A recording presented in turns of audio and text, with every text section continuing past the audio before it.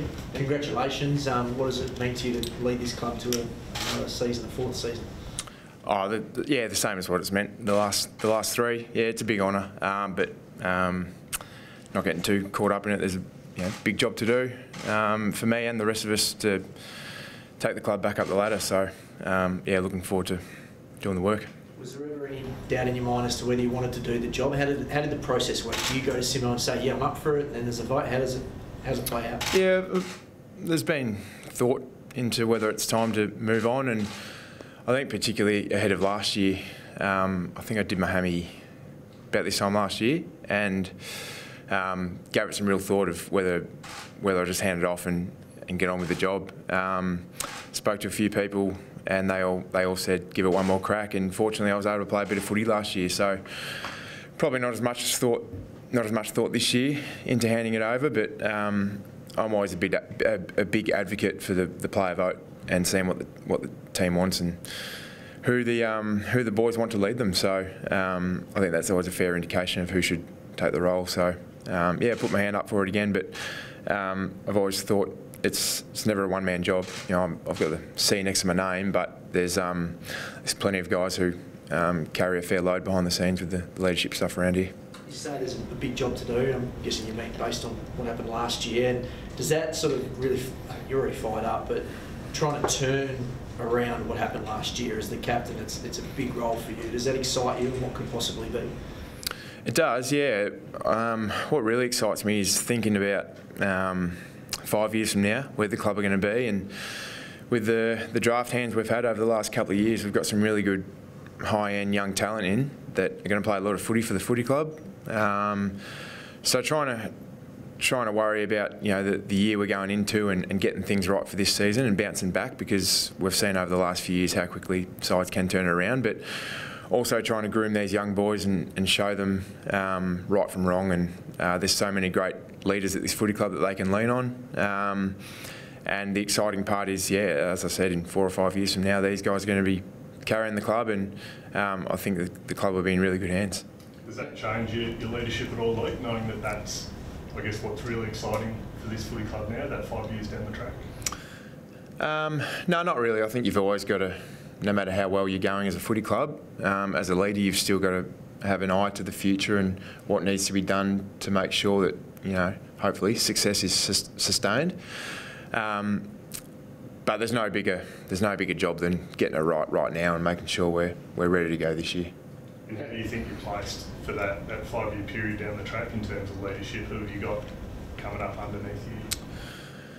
Well, the guys that are always talked about, Tommy Brass has plenty of footy left in him, Oscar Allen, Duggo. And then I think from the last 2 years, some of the kids we've drafted have come in really mature. A lot of them have had experience living out of home at a young age and have been through a hell of a lot in their lives at such a young age. I think that helps them grow up and mature to a level beyond their years. So, yeah, we'll see some really exciting development from those guys over the next 12 months if we can get them on field. A few of them have battled some injuries over the last 12 months, but if we can get them on field, we'll get a really good insight into how we're going to look over the next few years. How's the body? Good, thanks. Yep, going well at the moment. Have you had to change much to make sure you have more durability and getting through the season?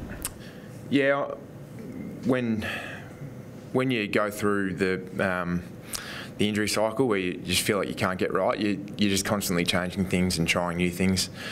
So I've tried a lot over the last few years. I felt like I found a pretty good routine last year, played a bit of footy. I only ended up missing 2 or 3 games through injury. There were other games with COVID, so I feel like I've found a pretty good routine that works for me, but yeah, it gets harder this side of 30, Duff. Tommy Barras coming on to as vice captain, that's significant. And do you have to start mentoring a person like that to maybe be the next one, or? Yeah, I don't think I'll sit down and mentor him necessarily. You got to give the next generation a bit of space to spread their own wings, so to speak, and figure out who they are as a leader. And but in the same breath, as I said before, you're thinking about the future and what guys need to be steered in a certain direction. And but he's he's ready to go whenever he needs to be. Hence why he's been made vice captain. And luckily for us as a footy club, there's a few guys under him who could probably do it as well. So Tommy's on a really good path. His development over the last probably 24 months has been great for the footy club, and his footy went to another level last year, which is probably the most important part of leadership, is getting your own backyard right first, and he's certainly done that. From the outside looking in, West Coast are probably one of the hardest clubs to predict how they'll go this year. What about internally? What do you think the group can achieve? Well, you've always got to have high expectations as a footy club, otherwise you lose sight of where you want to get to. So we want to win games of footy again. We only did that twice last year, and it was disappointing for different reasons. But yeah, we're in the same position as every other side is at this time of the year. We haven't played against any real opposition yet, so it's hard to get a gauge of where we're at. But we've done what we wanted to do over summer, but that gives us no entitlement to winning any games at all this year. So all the hard work's ahead of us. I guess the names on the whiteboard still look excellent.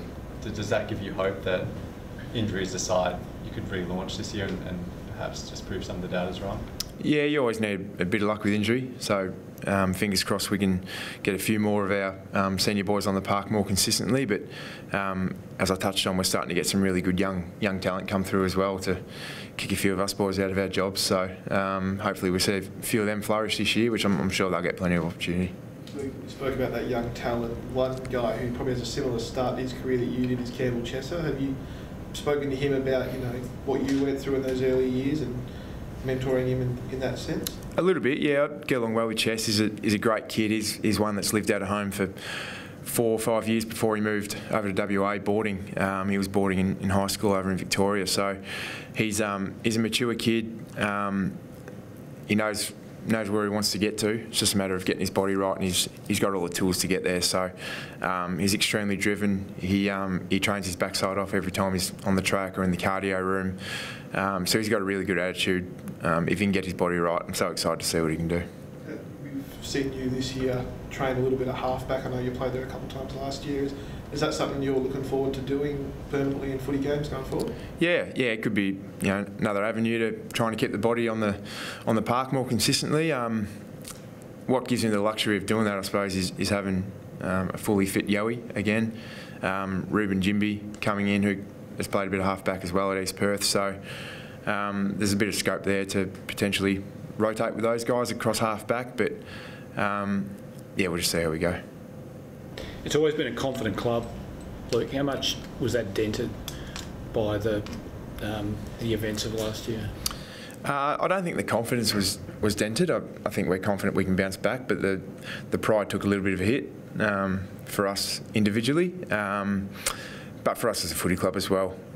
Yeah, we were, for different reasons, weren't competitive last year, and that was at times a roller coaster of emotions, embarrassing, disappointing, angry, frustrated. But I think overall we found a way to navigate ourselves reasonably well and find a way to give some young guys plenty of exposure to AFL footy. And there was no harsher introduction for a few of those boys, Hoffy, Rhett Bazzo, some of these young guys coming in. There was no harsher introduction to AFL than last year. So they'll learn from that. They'll play plenty of footy for the footy club over the years to come, and similar start to a few of us had back in 2009 and 2010 when we copped the wooden spoon. So I suppose it's a blessing in disguise if you get exposed to that at a young age. You realise how tough AFL can be. It's not all beer and Skittles, and yeah, those guys are hopefully in for a few more years,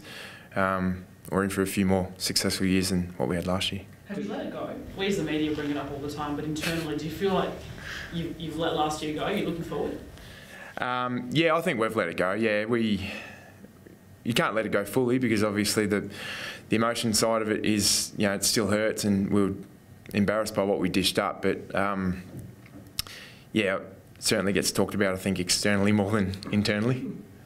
Jack Darling is suing Ryan Daniels in 7 West, claiming the newspaper painted him as an anti-vaxxer. How's Darling been affected by this? Jack's been great. Yeah, we obviously don't talk about it with him. I can't comment on that. I didn't know that was happening, but he's fully bought into the direction we've wanted to head this pre-season. He had a slow start pre-Chrissy with his back, but he's trained really well since Christmas, so he might have speak to Jack and Ryan about that. Luke, you spoke about the 5 years down the track and then also this year. How do you guys sort of juggle looking forward as well as ensuring that you have short-term success as well?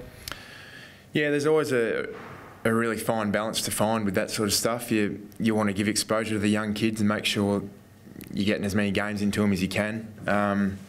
I've used Andrew Brayshaw as a great example over the last few years, that how quickly guys can go from coming into the system to being an absolute A-grader if given the right exposure. So you want to get games into these guys, but you also need your top end talent out there to try and win games of footy, but show these guys the ropes on game day as well. So yeah, I'm pretty confident we'll find a really good balance with that sort of stuff. Does that affect your thinking about your future? You're obviously out of contract at the end of this season. Does that impact you at all? Mate, whether I was contracted for 5 years or 1 year, I think I'd still go about this year the exact same way as I will. Yeah. Does what Geelong did last year give you some hope and belief? Luke, we often compare birth certificates. They're actually older, or were older than you last year. Yeah, it does, definitely. It probably gives a lot of teams hope that they can do what they did. I think what probably is more relatable to us is the turnarounds that Sydney and Collingwood have had over the last few years. Both finished 17th, I think, in their respective years before jumping back up to top 4. So the way the game's played these days, the competition equality, if you get things right, you can turn around quick. So we're hopeful we can do that as well. Is there a shift in game style a little bit? It does. It's only an eye. It seems you guys are moving a bit quicker. Is that? I mean, the whole AFL is it? Are you trying to do that this year? Well, we were ranked 18th for speed of ball movement from our back half last year, so the only way is up, Rhino. Wasn't hard to go a bit quicker, but yeah, look, our transition's been a bit of a focus for us over the pre-season, but you can't get caught up in worrying about one thing in footy because other stuff can fall down really quickly around you. So we've tried to have our finger in a few different pies, so to speak, over the summer, and I think we've found a pretty good balance on what we're working on. But yeah, hopefully there's a few more. What's the word I'm looking for? There's a few more side effects to what we're doing than just speed of ball. Hopefully our contest gets better.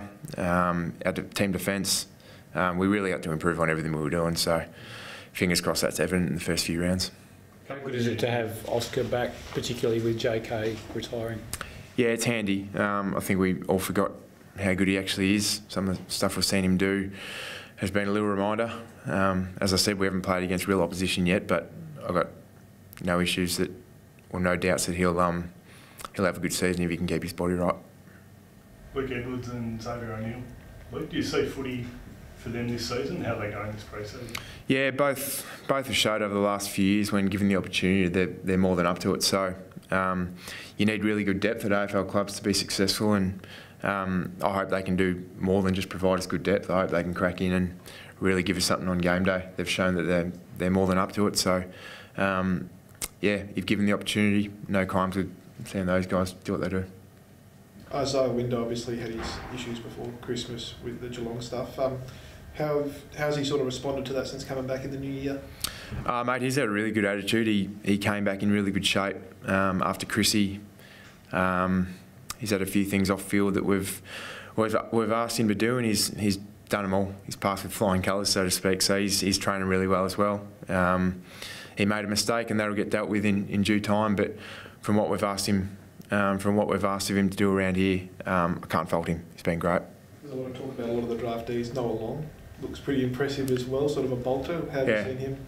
Yeah, he's exciting for us. He's got plenty of small forward craft, probably something we need, losing Venners and Junior over the last couple of years. So he's another kid who has probably come in more mature than just an 18-year-old. So he's going to be a ripper for us. Yeah, really good kid. Grew up in country Victoria and has fitted in really well over here. Have the players come back fitter ever in your time than they have this time? A lot of blokes look noticeably lighter than they have at this time of year in previous years. Yeah, I think certainly fitter than the last probably 4 or 5 years, no doubt. Was that a pointed request from the club, was it, when you went away? Yeah. Look, when there's smoke, there's fire, and a lot of people externally were calling us unfit last year, and they probably weren't completely off the mark with that suggestion. So but internally we were always going to figure out, once we'd review the season, what we needed to get better at, and you can't do anything unless you're fit in this game anymore. So our first step over the off-season was making sure we came back in good shape. So our sports and our strength and conditioning staff did a hell of a job putting together a program that was different to years gone by. The playing group was certainly more driven. There were more numbers training together every week, and it was a really enjoyable off-season. Actually, the boys had a really good time doing it. It was hard work, but I think we're starting to reap some rewards. But as I said, that gives us no entitlement going into the season that we're going to win any games. So plenty of hard work to do still, but I think we've started the year off on the right foot. How's Rhett going? Yeah, Rhett's good, mate. He's still obviously taking as much time as he needs to come back to the club. There's no timeline on that, but we can't wait to have him back. I thought it was disappointing, some of the, obviously no one in this room, but some of the media treatment he copped at the time was disappointing. I remember being with him on the Sunday after the accident, and to see a 20-year-old kid heartbroken because his pictures of him are popping up online and cameras are rocking up at his gate no more than 24 hours after everything had happened was disappointing. So I think if you guys can keep respecting his privacy as much as possible, it'd be appreciated. But yeah, we can't wait to have him back. He's a good kid.